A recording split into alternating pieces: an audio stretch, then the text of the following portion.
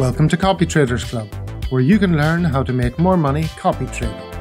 I'm Gavin McCauley, my name and username on eToro. You can continue the conversation on Discord and Facebook. If you like this podcast and want to see it continue, you can do your part by recommending it to just one person or a group of people this week. Today we chat with a very unique voice among eToro popular investors, all the way from the centre of world finance, that is, a beach in Mauritius. Here we go.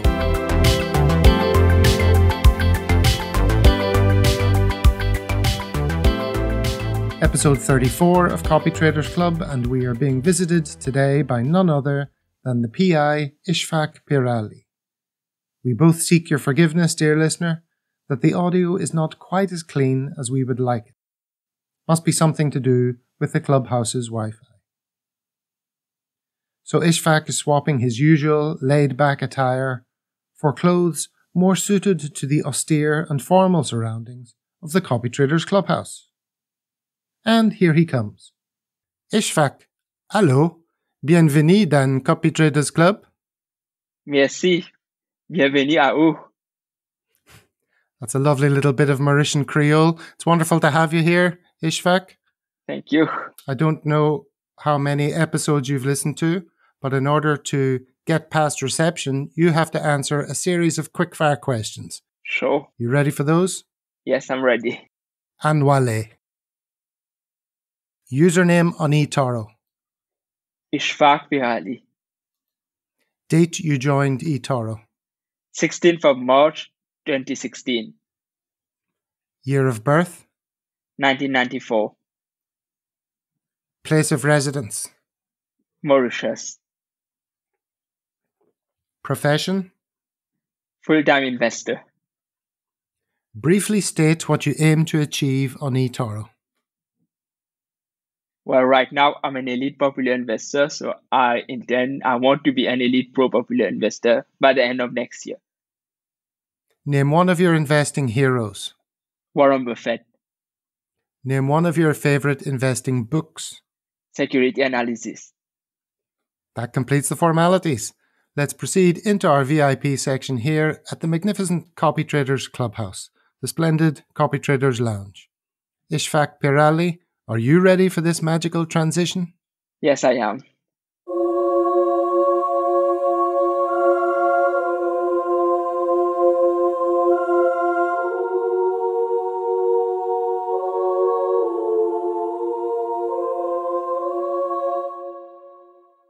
So, Ishfaaq, here we are now in the Copytraders Lounge.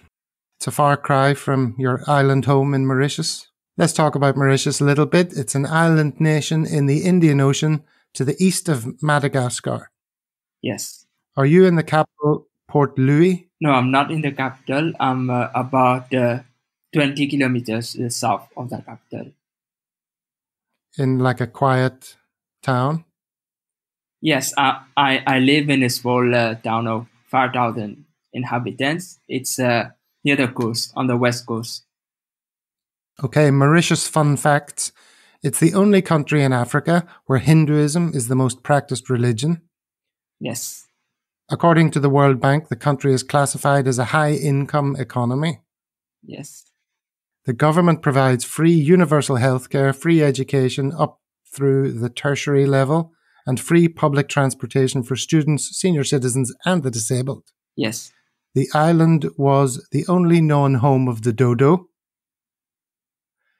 And it's a tropical island paradise. Beautiful beaches fringed with coconut trees and inviting clear blue water. Yes. Is that the home that you'd recognize? Yes, of course, it's my home. So I was wondering, when you go for walks along the beach, do you do so to consider your investing practice and you're a lone wolf strolling among the coconut trees thinking about free cash flow? Is that pretty much the size of it? I don't actually go for that intention. It's just I'm going every morning for a walk. It's about 1 hour, 30 minutes. And I'm always listening to an audiobook. But sometimes the ideas come when I'm walking. But it's not, I don't go for that intention, but they come when I'm walking. And it's fair to say you're like an old school value investor, Yes. contrarian type. I wonder, how much does it help your contrarianism to be so geographically isolated and remote? Do you have people to talk to about investing, or are you very much a man who is an island? Now, I do have people around to talk about investing. Not that many, actually. Most of the people I talk to are international, so on the internet. But I will agree with you that being a value investor and a contrarian investor, I think sometimes it makes sense to be far away from all the noise of Wall Street. Like Warren Buffett likes to say, he likes staying in Omaha, Nebraska. For that reason, I think it works well for value investors. Yeah, some of Buffett's disciples have followed his lead in removing themselves from centers of finance, haven't they? Yes. And they live in places where they can breathe a bit and not be under the influence of others. Although Mauritius is quite an extreme example of that. Give us an idea of your morning walk. Paint a picture for the listener. So normally it depends at what time the sun will rise. In summer, we'll go out maybe at 5:15, 5:30. And right now here it's winter, so I'm going out at around 6:15. So it's a 1 hour 30 minutes walk. I live about 200 meters from the beach, so I go directly to the beach or walk. It's actually the longest beach in Mauritius, so I can walk for about 10 kilometers. 5 kilometers to go and 5 kilometers back. Yes, that's my morning walk. And it's mostly along the beach. Are you barefoot? No, I'm wearing sandals. But sometimes I walk in the water, and then I'm going to remove my sandals, of course. And is it coconut trees and fishing boats and little crabs scurrying around? Yes, of course, crabs, sometimes even fish you will see in the sea, birds. Fantastic. If only we all could have such a lovely morning stroll. Must be good to clear the head. Yes. So how did I come across you? Well, December 2020 was my first full month on eToro. Yes. So obviously the whole GameStop saga started happening kind of around then or shortly thereafter. And your name is usually the first mentioned when it comes to GameStop. I also watched a Felix Falix video of you, which was pretty much timed just before all of that happened. Your huge rise in returns and in profile came shortly thereafter. To what extent did the whole GameStop saga make your name, do you think, on eToro? I think right in the beginning of the year in January, it contributed to much of me becoming an elite popular investor today. Because before that, I was a champion popular investor, so it contributed a lot. But right now, that news it's already old news, because today investing it's mostly something new is always happening. So sometimes people will ask me what happened in January, why my returns were so big, and then I'm going to talk about GameStop. It's already old news, I will say today. Sure. Well, we're not going to talk about it much today. Yes. I appreciate that, but only in the context of the course of your year, say, and some of the things that you have encountered on eToro back then and also now. And we'll come to that later. Yeah, I don't want to focus too much on GameStop. Yeah, sure. Let's look forward. Let's talk about speed cubing instead. Sure. Tell us about your skills with a Rubik's Cube.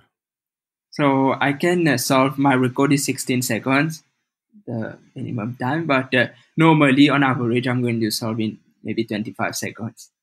25 seconds, wow. Yes.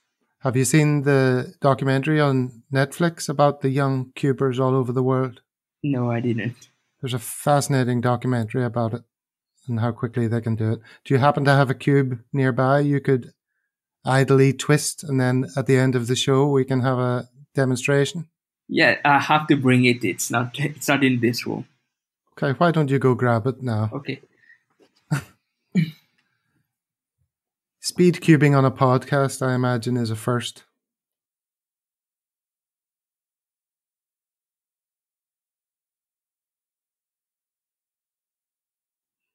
So can you show me the cube? Yes, give me 1 minute. Okay, so it's completed. I can see a red side, a white side, a blue side. Yeah, okay. And you're not looking at it, so it No, should I'm be not looking. random. Okay. Is that all mixed up? That's pretty Yes. mixed up. Give it another 10 seconds of twisting.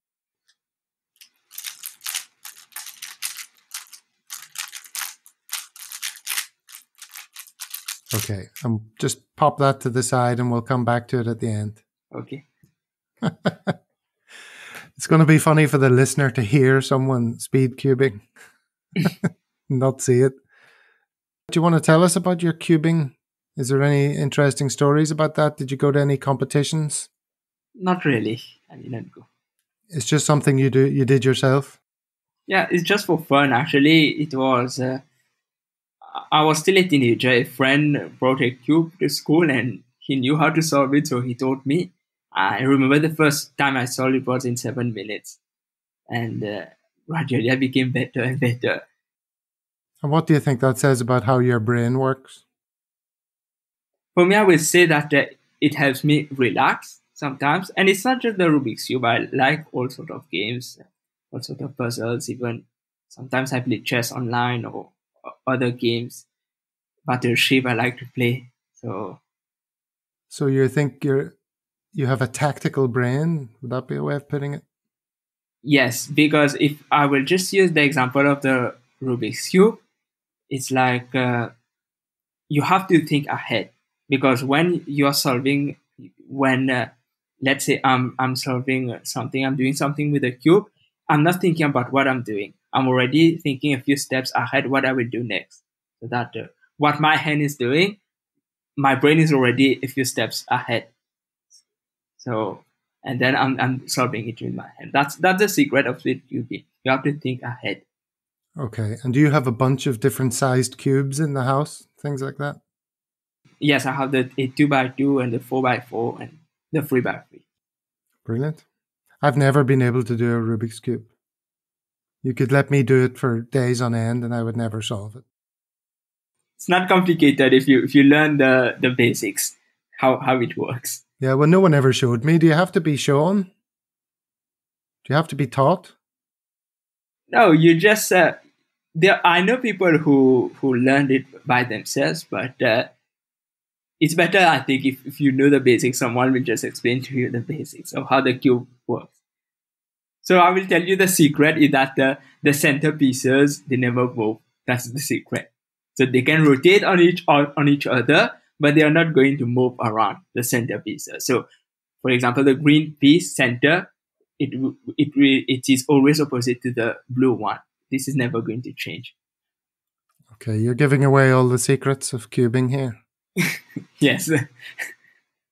Well, I think if I haven't done it by this stage of the game, I'm unlikely to ever solve a Rubik's Cube. But let's move on to the question from the Art of People. Can you give me a number between 1 and 10? Number 9. Who has been the most important influence on you? So if I want to talk about investing, then I think it's going to be Warren Buffett. Because when I started investing itself, I was not really sure what I wanted to do. I was day trading. And then when I read about what Warren Buffett did, it looked so simple to be able to not aim to have 50% returns every week, but just long-term constant returns over the years. He got 19%. So even 15%, if you let it compound, it makes a big fortune over decades. So as an investor, this is my greatest influence, I would say. And what about as a person in life? As a person in life, I had many great influences, for example, my teachers, friends. I will say that Warren Buffett influenced me as a person too, because he's a great man. He's not just accumulating wealth for himself. He's a humble man, lives a frugal lifestyle, and he's giving all away. So something I aspire to do.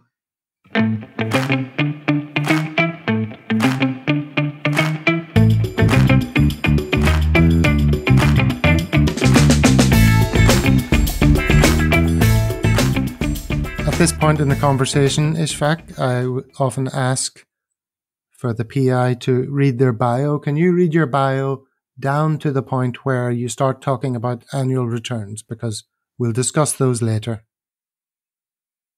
Yes, I'm a long-term fundamental value popular investor approved by eToro. I use fundamental analysis to find ignored stocks that are trading at bargain prices, then invest in these companies for the long term. I believe in having a globally diversified portfolio which will beat the market. I have a degree in theoretical physics and is now a full-time investor running a fast-growing YouTube channel about investing and an investment research partnership with 6 years of investing experience. The minimum copy amount is $500, and I recommend to copy open trades. And since I am a long-term investor, the best results will come only after a few years. Okay, thank you for that. You repeat the expressions long-term a few times there, and you make it very clear the best results will only come after a few years. Is this something that you find yourself constantly repeating to copiers and would-be copiers? Yes, especially in the last few months because my portfolio has been down a little, and there are many new copiers that joined from January, February because of my returns on GameStop, and I had to repeat that this would not happen every month, 150% in a month. It's over the long term. This is a long-term game.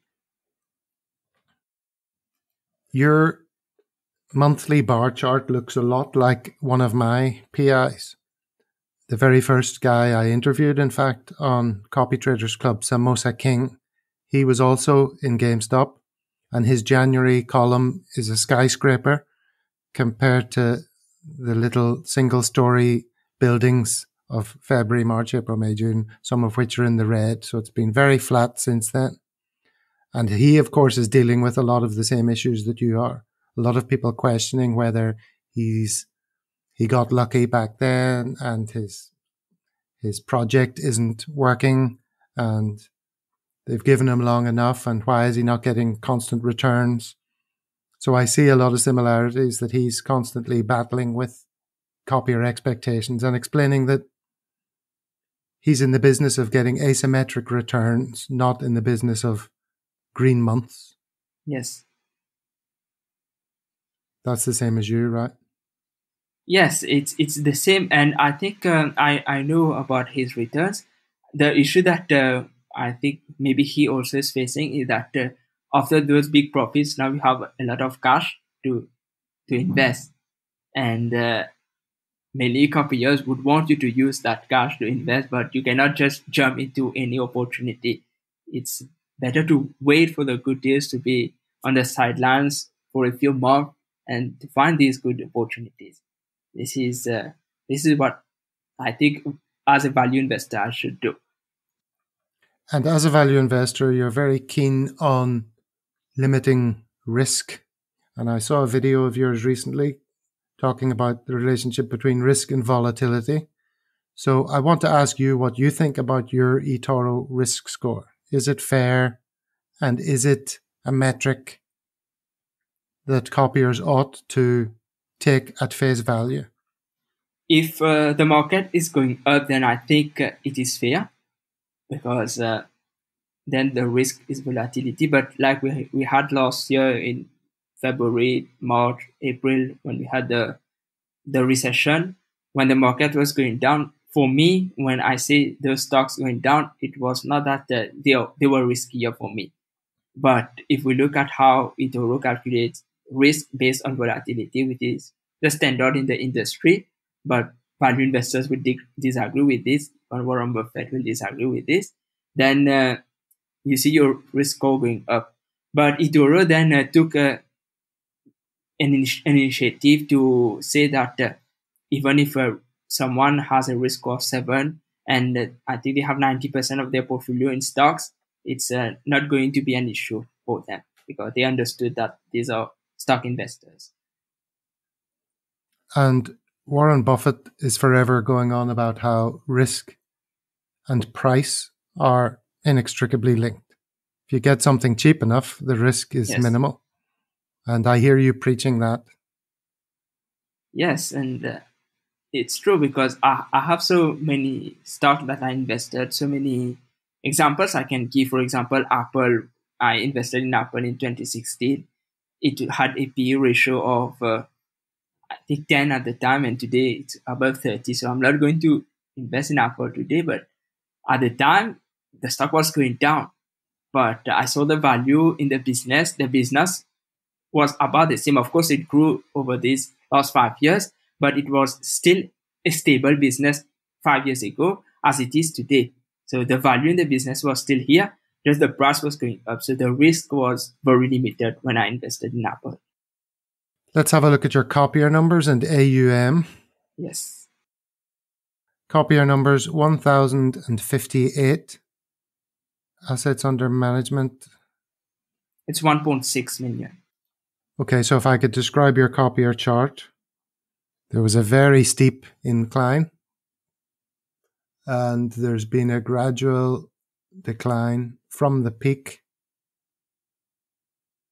So at your highest level, you're now 1,058 copiers. At your highest level, you had how many? Maybe 1,500?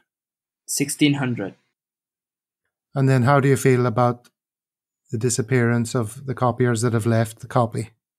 I was expecting that it will happen, and it happened before when I had a spike and then a decline. So I think it happens to many popular investors actually. When copiers are going to copy you, they expect the same returns that you had, and it doesn't happen immediately. So you lose copiers. And yes, of course, now I'm working on it, how it can improve.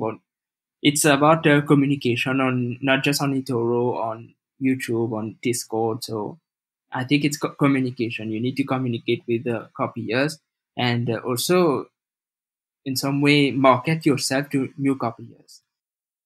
Yes, you're right. It's something that I see on so many copier graphs. Basically, if you're not currently on editor's choice, your copier numbers are in slow decline, it seems. Yes, we'll talk about communication in a second. Just before we do, can we have a little look at trades per week and average holding time? Yes. Trades per week, 6.5. Average holding time, 10.5 months. What do those statistics reveal? The trades per week for me, I think this is a little too high, 6.5, because it has been maybe 3-4 weeks I did not open any trade at all.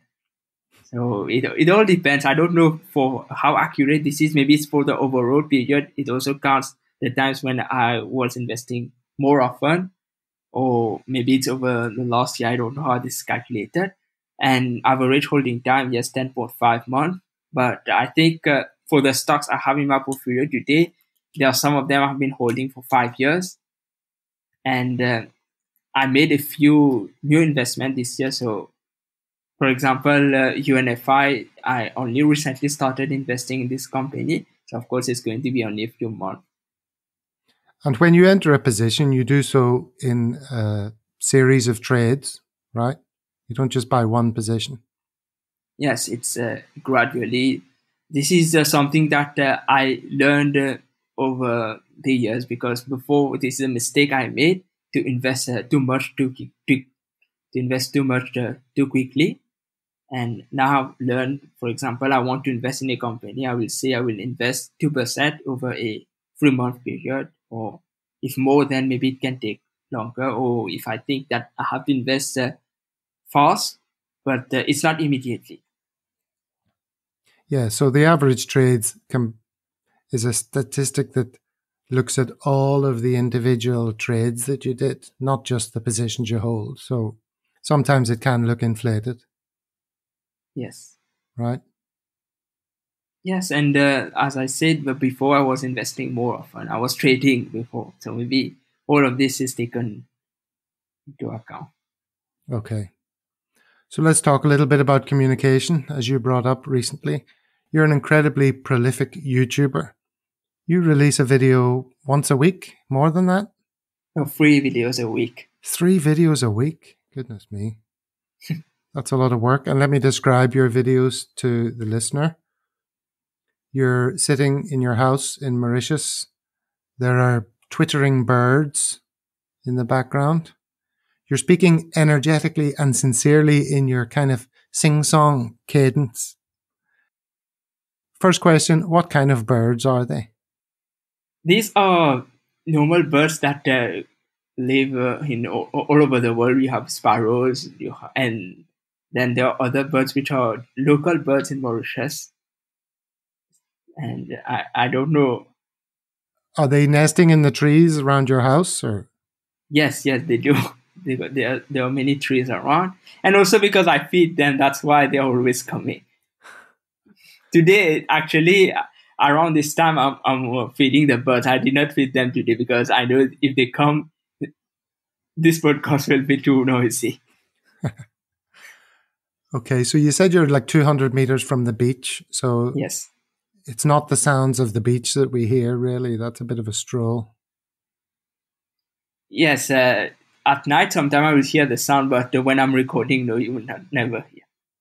Okay, and you're sitting in front of your bookshelf, which showcases titles such as Security Analysis, biographies on Einstein and Buffett, Last Man Standing about Jamie Dimon, The Ride of a Lifetime about Bob Iger, Big Debt Crises, Sapiens and Homo Deus, and 21 Lessons for the 21st Century, all by Yuval Noah Harari, Tony Robbins, and Berkshire Hathaway, some book on Berkshire Hathaway. Is that the compilation of shareholder letters? Yes. So what does that library tell us about the mind of Ishfaaq? Yes, it's on purpose in some way I put this book because I have more books than this. And for example, Security Analysis, the book I'm always referring to. That's why it's there. The book about Einstein, it's one of the first books I bought myself. It was many years ago when I just got my first credit card. I think this is the first book I bought on Amazon. And it's in some way to remind me that I was a physicist. I studied physics. The book about the Tony Robbins one, this is, I think, the best book for savings, for finance for beginners, because there are interviews from great investors, from Ray Dalio in this book and other investors. So he gives a good perspective on finance, on how to save, how to invest. And then there is the book by Ray Dalio, of course, Big Debt Crisis. I'm a great fan of Ray Dalio as well. The Letters of Warren Buffett. I'm a great fan of Warren Buffett. And then we have the two CEOs, maybe my two favorite CEOs, even though Bob Iger is no longer CEO of Disney. And Jamie Dimon is still my favorite CEO today. Yes, and those three books about Sapiens, and it's about the history of mankind. And as an investor, I believe it is important to know the history of mankind, because you learn a lot. Many things happened before and they're happening in some way, not exactly the same, but like Mark Twain said, history doesn't always repeat itself, but it rhymes. So it's good to look at what happened in the past and to see, to try to know what the world will be in the future. Yeah, there are two books you missed, I think. There are two Russian books. So I lived 5 years in Russia. So these were two gifts I got from two friends. So they are there. These are not investing related books. They are fiction book, but they are Russian fiction. Well, it tells me you have a very hungry mind if you want to absorb all of this information from various areas, various intellectual pursuits. You mentioned being a physicist. Have you read the book Surely You're Joking, Mr. Feynman? Yes, I've read it. I just finished that myself. I thought that was a great life story of his. Yes. So that's the bookshelf behind you, and then you sit facing the camera, flanked by a couple of plush toys, just to show your soft, cuddly side. A teddy bear dressed like a vintage airplane pilot, and some sort of dog wearing a visor, which I think is a memento from the World Cup in Russia. Yes. So when I attended the World Cup, that was the mascot, so I bought that there. No, it's not really to show any side. It's just to fill the space there. It was too empty in my opinion. That's why I put this. Another question now about your YouTube videos. And this is something that I think many YouTubers find themselves having to do. But how many different faces have you pulled for your YouTube thumbnails? I have a big, maybe over 50 of them, these thumbnails. And I have done all of this only in a few days. And I reuse them over and over. Because there are so many of them. There's shocked Ishfaaq, exuberant Ishfaaq, confused Ishfaaq, doubtful Ishfaaq. I told you so, Ishfaaq. I wonder, Ishfaaq. And my favourite, what are you going to do, Ishfaaq?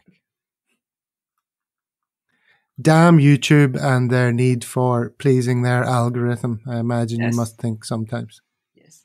But I think also it's not really the algorithm. It's also how it attracts people, because a thumbnail without a face and a thumbnail with a face, it makes a big difference. People are attracted by faces, by emotions.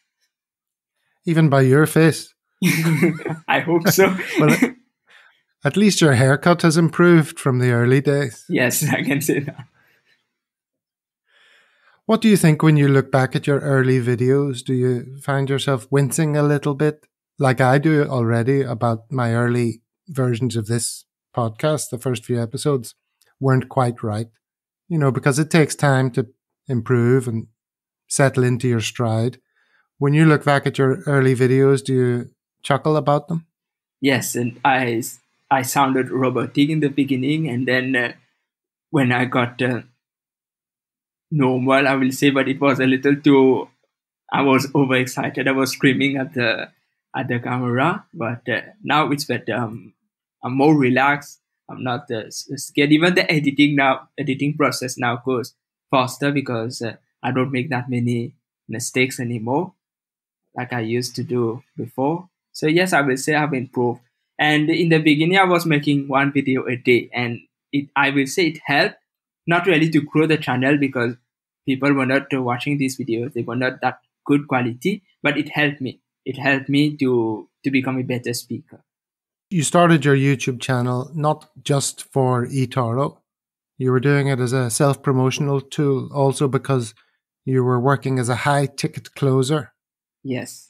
Yes, it was not just for eToro, just for investing. It was about anything else. But later, I decided to focus on only one thing for the time being. Well, there's some tremendous acting in some of your early videos about being a high-ticket closer. There's one where you're on the phone, supposedly on the phone, talking to someone, and then you wrap up the phone call and turn to the camera and speak directly to the camera. Would you mind if I linked to that in the show notes for a bit of comedy value? Yes, it's for comedy because I don't do this anymore. That's very good. Let's move from a light-hearted subject, as we were just talking about, to a subject that's a bit more serious. Felix Falix made a video called The Dark Side of the eToro newsfeed, which featured you quite a lot. Yes. Where you got feedback that was less than risible. You got a lot of abuse. Yes. At the time of GameStop for selling out. Tell us about your emotions when you were receiving all that poison. In the beginning, I won't say just because of GameStop. Even before, I had people with hate comments. Because when you're not just on eToro, even on YouTube, it will always happen. So in the beginning, of course, it used to affect me, but not anymore. And even this year with GameStop, I was not affected by it, not so much. Of course, I was happy that Felix made that video. I watched it and I like what he said, but I wasn't that affected because I've already got used to it after 5 years. Yeah, that's good to know. So from way back in the early days when you were making your first YouTube videos, you got used to people saying nasty things and it was water off a duck's back. Yes, it's now I've got used to it. And most of the comments I get now are positive. It's only during that period with GameStop, I got some negative comments. But also that was the period when I was getting new copiers. So the positive side far outweighed the negative.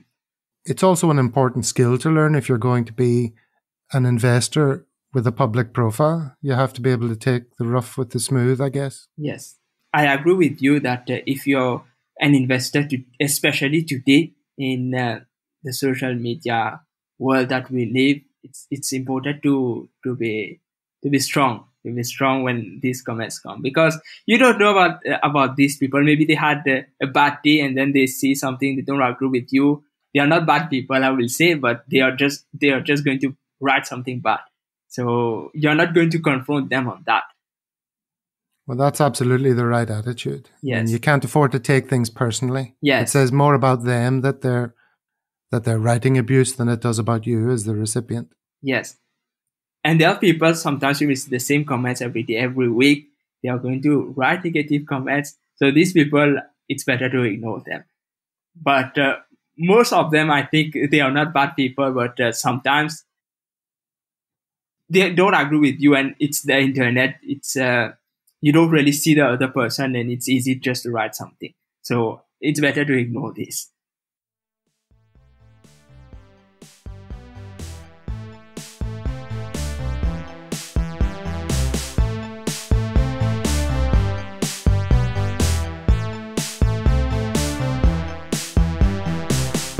Dear listener, just a little pause here to say a few things directly to you. The calendar is full until the end of the year. That will mean 52 episodes, which seems like a good time to pause and call it Season 1 and take stock. It's been a lot of fun and a lot of time and effort, but I'm pleased to be creating something of value for eToro users, particularly Copytraders. Whether there will be a Season 2 depends on a number of factors. I say it elsewhere, but I want to repeat it again here to really encourage a little action from you. If you want to see the podcast continue, you can help by bringing more listeners in. A lot of people still don't know about Copytraders Club, so post about it on your PI's feed in eToro. Mention it on a Facebook group or in whatever Discord groups you're in. That's not too much of an ask, is it? On the podcast apps, there's always a share function that includes copy link. Use that. Or copy the YouTube channel link and share that. Or share a link to your favorite episode.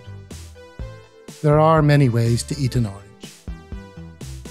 I also have one of those affiliate links for new eToro signups in every episode's show notes.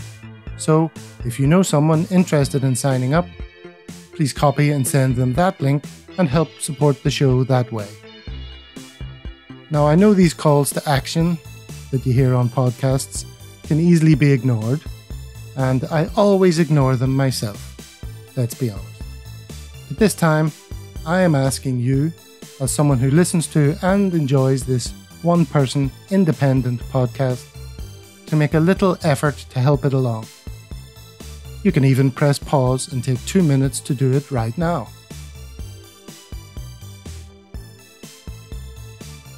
If you do, know that I am grateful. If you don't, every time you hear this bit, you will be overcome with a crippling sense of guilt and unworthiness. Until you do.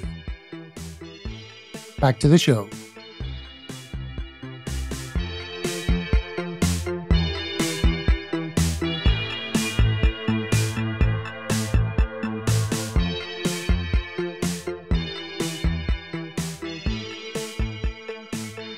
Now then, let's have a bit more of a look at your portfolio. Let's give the asset overview. First of all, stocks 69.5%, ETFs 30.5%. So that's pretty clear. No crypto at all these days. We mentioned the Felix Falix video. I noted he was asking the question whether in 2017 and 2018 you were involved in crypto, because the stats suggest that might have been the case. Was it? Yes, I had the 5% of my portfolio in Bitcoin and Ethereum at some point in 2017, and I sold everything just before the crash. Okay, because you had a great 2017 and a poor 2018, which seems to follow the pattern for crypto holders. Were there other factors at play then? Yeah, there were other factors. 2017 was great, not just because of this. There was also Apple. I was heavily invested in Apple in 2016. So it recovered after the crash of 2016. But the main reason why 2018 was not such a good year was because I held Apple, and then 2018 also was a bad year for Apple. But I did not lose that much because of crypto. I actually made profits on crypto. I bought Bitcoin, I think it was $962 when I first bought, and I sold at 19,000. So it was a good profit. Were you using leverage back then? 2017, no, 2016, I was still using leverage. I started in March 2016. By September 2016, I already said to myself that I will be now a value investor, not using leverage or anything. But then I saw Bitcoin, Ethereum, and I just said, I put 5%, let's see what happens. And we got that bull market, that bubble, and I profited from that. So it was not intentional. But since then, you've not been involved in crypto at all? No, since then, no. I got lucky once. I don't think you can get lucky again on that. It's now over. I'm now full-time value investor. Yeah, you're so deeply steeped in value investing theory, it seems to me, that you wouldn't bring yourself to step outside of what you know and what you're comfortable with. Is that fair? Yes, of course, when I started in 2016, I wasn't really so familiar with finance, with investing. I was learning. I was still at university back then, so I had to learn mostly by myself on the internet, reading books. And at the time when I first started, I thought I knew a lot, but eventually I understood that I don't know much. I have to learn more, and my circle of competence became smaller and smaller. I thought that I could invest in, I could trade oil, I could trade gold, but eventually I understood you have to remain in your circle of competence. If you made a great returns, maybe you got lucky, and you cannot just hope that you will get lucky all the time. So it's better to focus on your circle of competence. And for me, that was in stocks. Right. Well, you express some humility there, and I see that a lot in your videos to this day. You're quite self-analytical, and you're open to saying that maybe you did make a mistake here, maybe you're making a mistake there. You're not overly confident.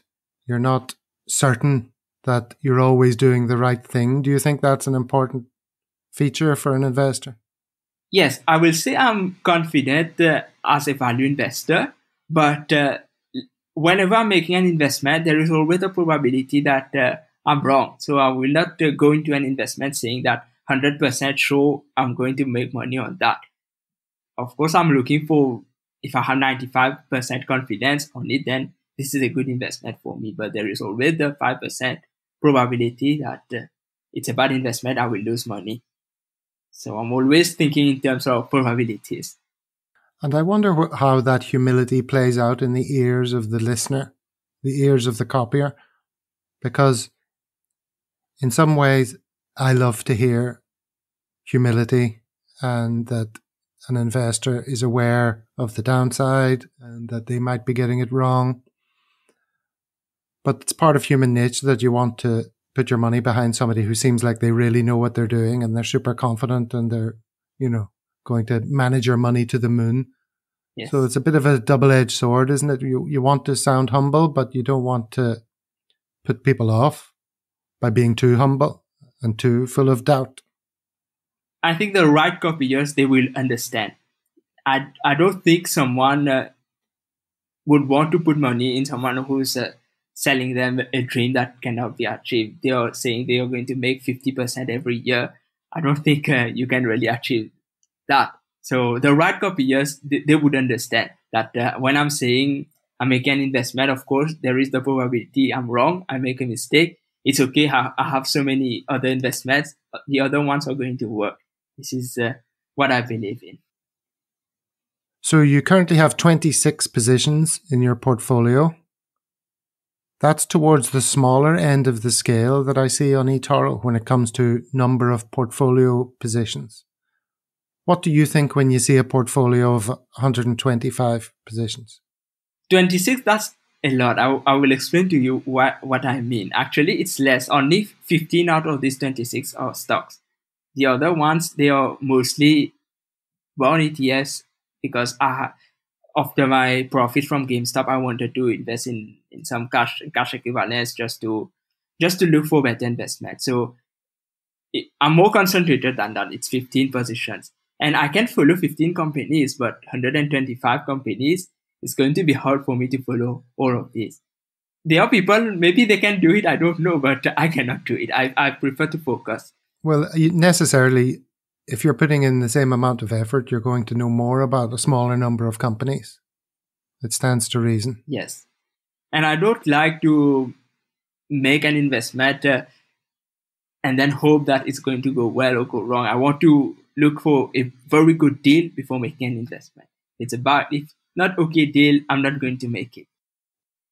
The top 5 positions range from approximately 7.5% of your portfolio to 5.5%. And in the invested column, they are United Natural Foods, Discovery, Essent Group, Polymetal International, and Skyworks.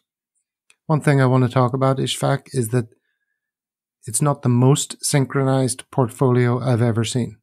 There are no enormous desyncs, but if the top positions in the invested column are 1, 2, 3, 4, 5, in the value column, the top would be the equivalent of 1, 5, 11, 7, 3.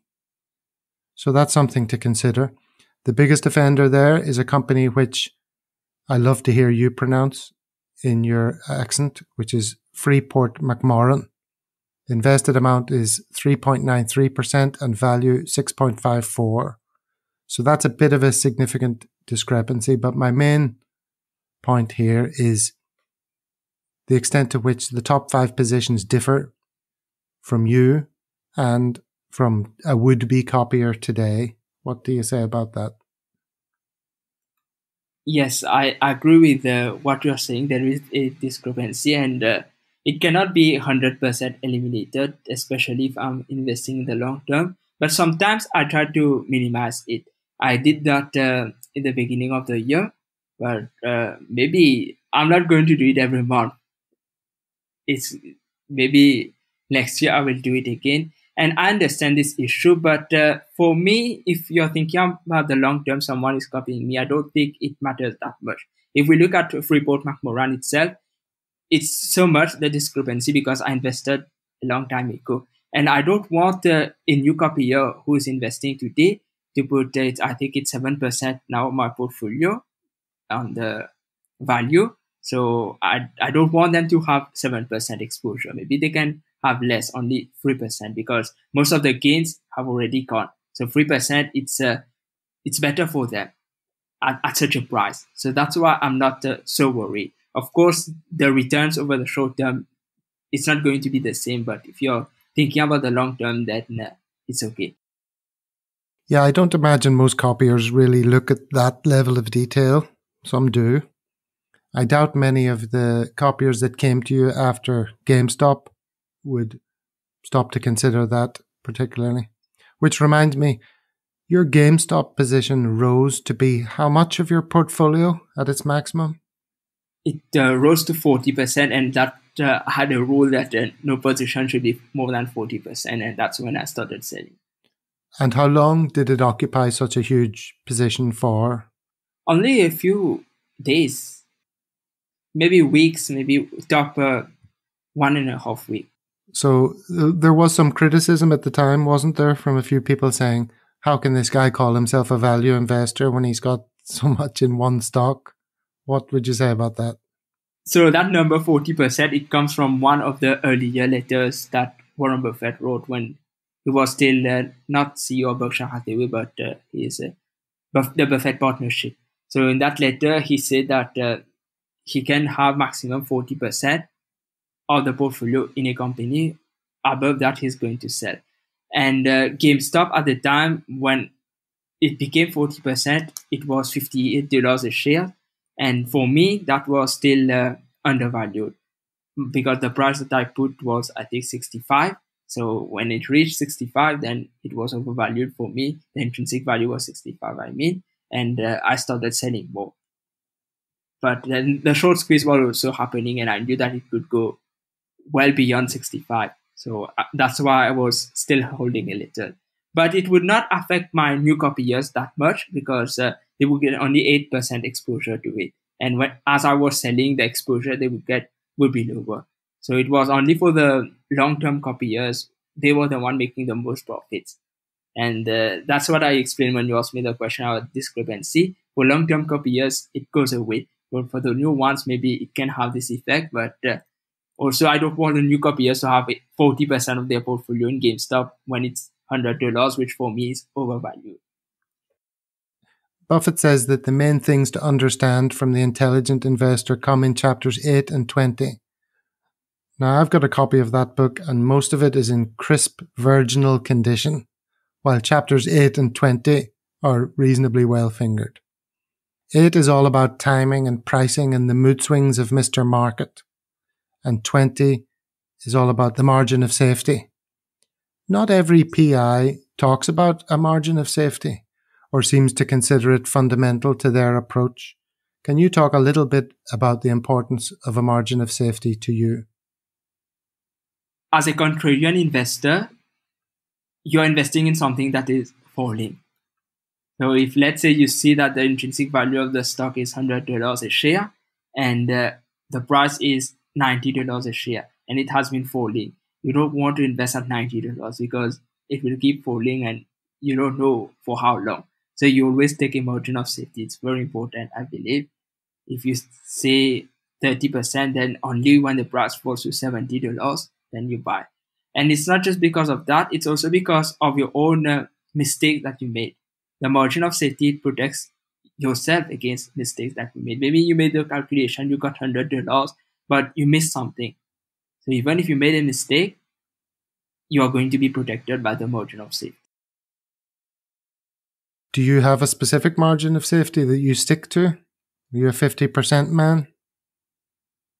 It depends on the company. It depends on the analysis I made. If I'm investing in, let's say, Chinese company, the margin of safety is going to be bigger because sometimes you cannot really trust these numbers.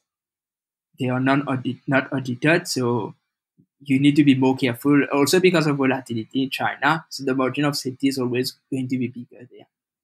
And tell us about your methods for calculating intrinsic value. I use the same method that Warren Buffett has preached, that it's the discounted owner's earnings. It's not really the earnings we have on income statement. It's not really the cash flow that we see on the cash flow statement, but it's something called owner's earnings. I'm not going to speak today how to calculate it, but the value of the company is all the owner's earnings that the company can produce over its lifetime. But because money today has more value than money in the future, you need to discount the future. Okay, now rather than me ask you a question, Ishfaaq, we're doing a new thing here where you kindly assisted me by putting out a link so that people could ask you a question from your Discord group. We've got a question here from Joe Seppi, who I believe is based in Bahrain. This is Joe's question. Ishfaaq, how do you think Tencent-owned Penguin Esports will affect DoYou's future? Thank you, Joel, for the question. It's an interesting question, I will say. But I'm not really worried about how DoYou's business is going to be affected by Tencent. I know that now the merger is not happening, that Tencent will always be a bigger competitor. But this has always been taken care of by the margin of safety. And today, DoYou, they have a big portion of market share, bigger than compared to Tencent. And that's why I'm not worried about it. They have 3 main players in China, and all 3 of them, I believe, can compete. The big 3 being DoYou, Huya, and now Tencent's Penguin Esports. They're going to share the market. Yes, Huya and Douyu, they are the market leaders. They have about the same customer base. Tencent is smaller player, and I believe that it's not really going to affect Douyu that much. All three companies can compete. Okay, so let's talk a little bit about China, because you've been hurting recently because of it. Yes. But I think it sounds to me like you're still bullish long term, not just on Douyu, but also on Qudian. Is that how you pronounce it? Yes. Qudian is in the financial services industry in China. When you're assessing risk in China, do you not think maybe financial services is one of the higher risk areas to be involved in? Yes, it's true that a business like Qudian is risky, and that's why they were doing things now that they cannot really do. That's why the revenues, the profits are going down. But looking at the balance sheet of the company, it is undervalued today after taking the margin of safety. And the fact that they were buying back shares, it shows that they are financially strong. So that's why I invested in the company. In my last chat with Hugo Manenti, he was talking about China, and he was saying that he will probably invest a little bit more into China, but he's going to stick to those companies that sort of have the government blessing, if you like, because the risk is so great with others. Anything to say about that? There's always going to be risk in China. It all depends on how much you're going to invest. I won't advise anyone to put more than 10% of their portfolio in China. Of course, they can. It's up to them. But for me, my strategy, more than 10%, I don't think it is a good idea. And maybe I made a mistake here with Douyu, because at some point it was 8% of my portfolio. And I could have taken the profits. I didn't. So it was a mistake I made. And today it's much less than that. And to answer the question about the companies which are protected in some way by the government, I have China Mobile in my portfolio, which is 75% owned by the Chinese government. And yes, I agree with this, that it's good to invest in the companies that are protected, owned by the Chinese government. But this is not the only Chinese economy. In China, there are two types of economies. There is the entrepreneurial capitalist economy, where you have these smaller companies, these booming companies, and then we have the state capitalist economy, where the government still has influence. And I believe it's important to have exposure to both of them.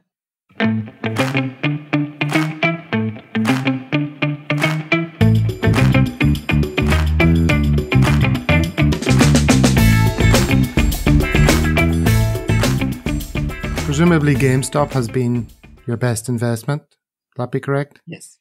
Yes. And rivers of ink have been poured over GameStop, and I get the impression you don't really want to talk about it too much. Yes. Or maybe you do. Do you want to give us just a quick, broad brush? Because I often ask people about their best and worst investments. We can spend more time on the worst investment if you want. Okay, you can ask me a few questions if you want on GameStop.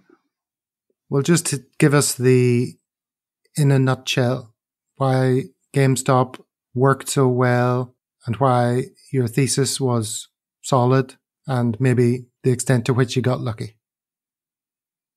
It worked so well because the way that the market saw GameStop and what the numbers said were totally different. If you're just going to look at the income statement, you would think that GameStop is losing money, but in reality, their cash flow was positive. They were losing money because of impairment of goodwill. So they were generating enough cash flow. They were buying back shares. And I knew that we were going to see the next console cycle. Of course, they are going to generate more cash flow. I'm not saying that GameStop business were doing that great. No, the business, of course, over time it was going to fail, but not as the market predicted. And of course, the stock was heavily shorted. More than 100% of shares outstanding were shorted. And if the new console cycle came, eventually those short sellers themselves, they would be forced to buy back their shares because they have to take profits. So you buy back their shares. So that's why I said we are going to see a short squeeze. Of course, at the time, I did not know about Wall Street bets. In some way, I will say that they precipitated the short squeeze, but it would have happened eventually. But not to the same extent that it did, right? It all depends, because we cannot know what would happen if they were not there. But I think it would have happened, because when the short sellers are buying, there are always going to be speculators who will enter. Only this time, the difference is that the speculators were on Reddit. That's what I see. Because in 2008, we saw a bigger short squeeze with Volkswagen Group. And there were no Reddit at the time. Okay, at the time, the speculators came in different forms. And there have been short squeeze before that with silver, I think in the 1970s. And there were no internet at the time. Of course, speculators were in different forms. I'm sure you'd appreciate a silver short squeeze right now. I see your silver position is quite down. Not really. I'm not. I don't want a silver short squeeze. It's a long-term investment. Not really investment. It's a long-term hedge, I will say, against inflation. Okay. Well, tell us also then about one of your worst investments, and what did you learn from it? My worst investment, I made so many mistakes, but I will talk about by year. It was in 2016. I was new to investing, and the company, I think, had a PE ratio of 4. What's the company name? It's Bayer, the German company, pharmaceutical. Bayer, okay. Yes. So for me, a PE ratio of 4 and the price to book value ratio was very low, and it fit the profile of what Benjamin Graham gives in The Intelligent Investor, the 7 points that a company should have. And I invested in it just based on that. But I missed many things. They bought Monsanto just after that, and they took a lot of debt to do that. And I missed many things, the lawsuits that were happening on the company. So I thought that as a value investor, you have to read what Benjamin Graham, the rules, and if a company fits these rules, you just invest. But that's not the case. There are other factors to consider. And that was before you were a PI? Yes, that was before. And but I held Bayer for quite some time before selling it, even after I became a popular investor. And that was another mistake, that I waited too long thinking it will recover, but it never recovered. But sometimes mistakes can be a good investment. GameStop, at some point, I was down 60% on the position. So it was not really a mistake, I will say, but if the fundamentals are here, you're down, you should not worry. But when you see there are no fundamentals, then it's a mistake, accept it and move on. Let's talk about your copiers. Who should copy you and who shouldn't copy you? Ideally, of course, I would prefer if everyone would copy me, but this is not the right answer, because I don't want people to copy me if every day that the market is down, they are going to worry. It's not a good idea. And because investors are different, this is actually the video I recorded today. It was about the benchmarks. It's not that you need to have the benchmark is always going to be the S&P 500, 10% annual return over the long term. Maybe for you, you have a lower risk tolerance, and you don't want to invest in 100% in stocks. You want to have some bonds. Then your returns are, of course, going to be lower.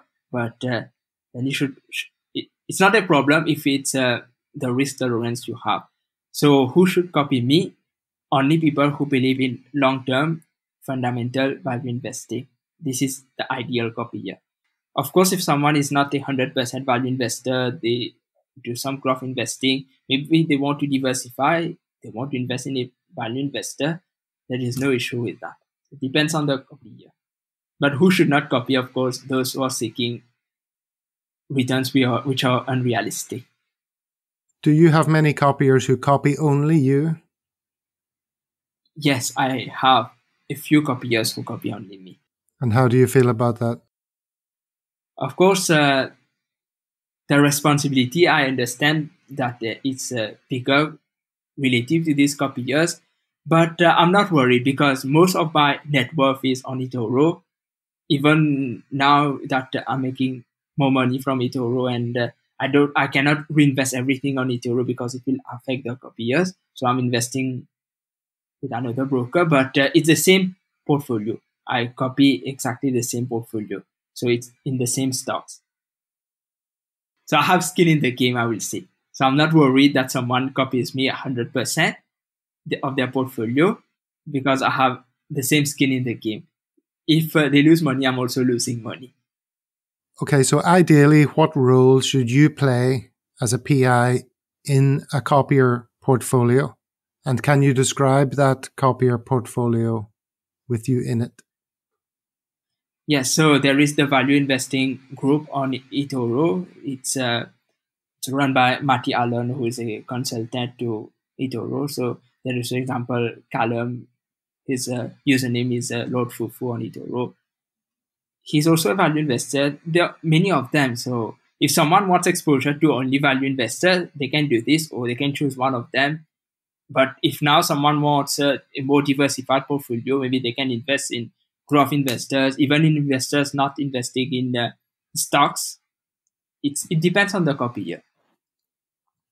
Imagine you were a copier. How many PIs would you follow? How many PIs would you copy?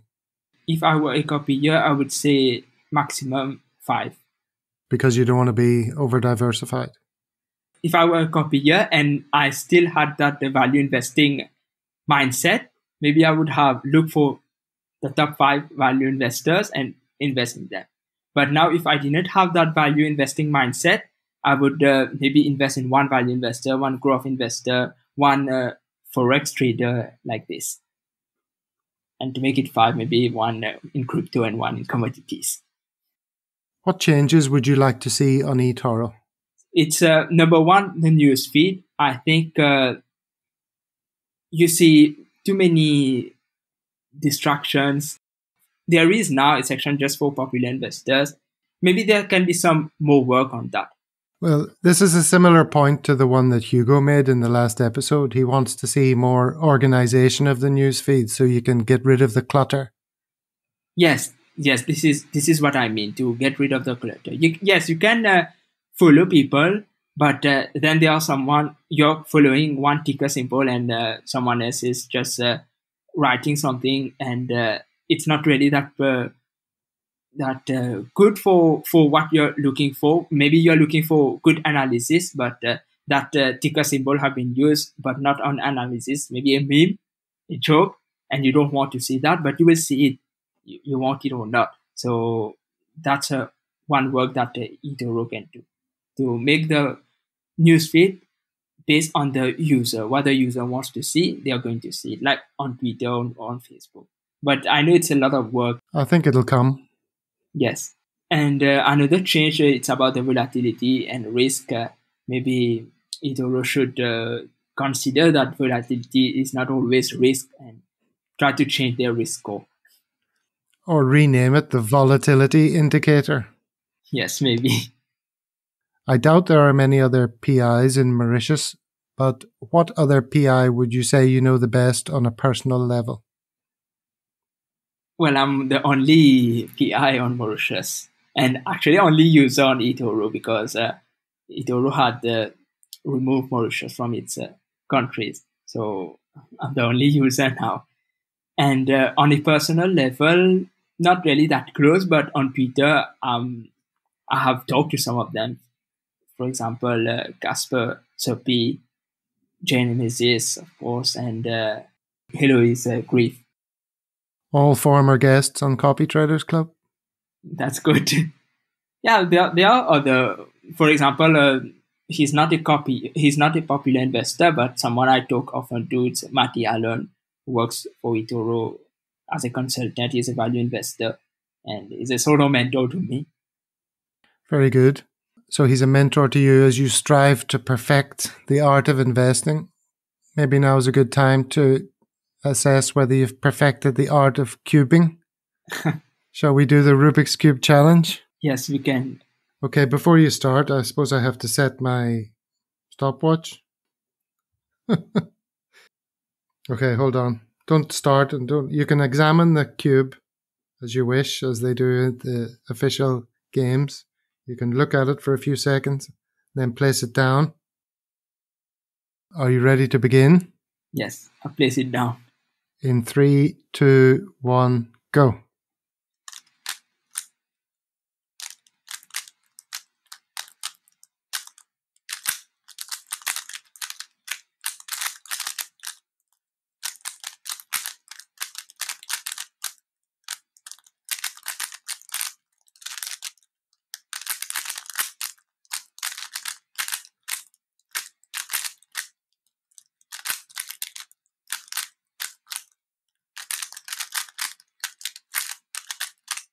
Sorry. He's done 32 seconds and 40. Oh, well, I hope the listener enjoyed 32 seconds of clickety-clackety noises there. Brought to you by Copytraders Club. For me, 32 seconds, that's not a good performance. You're not happy? Well, you can work on it for your next appearance on the show. Yes.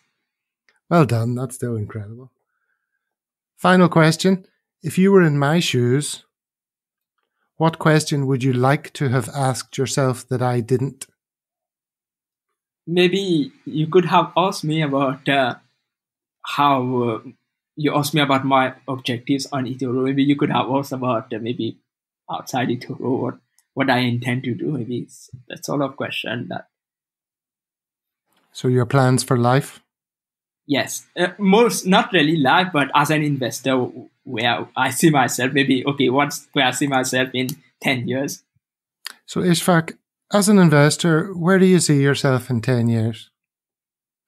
It all depends first on how eToro is going to evolve, because I want to have a career as an investor, maybe to start my own fund, hedge fund. But I like staying on eToro because it gives the opportunity to someone with only $200 to invest, to have the same access to a fund manager. But if eToro evolves that you can go to big sums, to big amount of asset under management, then maybe my career will be on eToro. But after that, maybe I intend to start my own fund. So in 10 years, where I see myself is with my own fund. Right now, I have about 1.6 million in AUM. So let's say 50 million in 10 years. That's a good target. Yeah, it'll be really interesting to see if eToro does become like a proving ground for investors. Yes.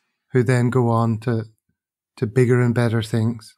Yes, because the limitations on eToro is that you can manage money for the people, but you cannot really target these investments. It's just they are copying you, and the exact investments are being copied. But if, let's say, I want to invest in a company as an activist investor, this is not something possible on eToro.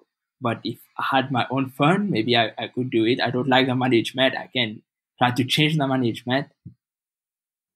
Sure, but for a guy who loves investing, who lives in Mauritius, it's an incredible platform for you today. Yes, of course. Yes, I'm not saying that I don't like the platform. I love eToro. It's my best ever investment. I will say my best ever decision for that day that I joined eToro. I would not have thought the day that I joined eToro that all of this would have happened. It was just a website. I was trying to invest, and like I said, I was living in Russia, and that was the best opportunity for me to invest on eToro, because in Russia you cannot use a normal broker if you're not a resident. So I saw eToro, but I would not have expected all of this to happen, and I'm very happy today where I am. Well, that sounds like a great place to leave it. Ishfaaq, we're very happy to have spoken to you today. Thank you so much for joining us here. Yeah, thank you, Gavin, for receiving me, for making this a great podcast. Okay, all the best. Thank you, and all the best to you. Can you sign off using the same sign off that you have on your videos? I'd like to hear that live. Have a nice day, and goodbye.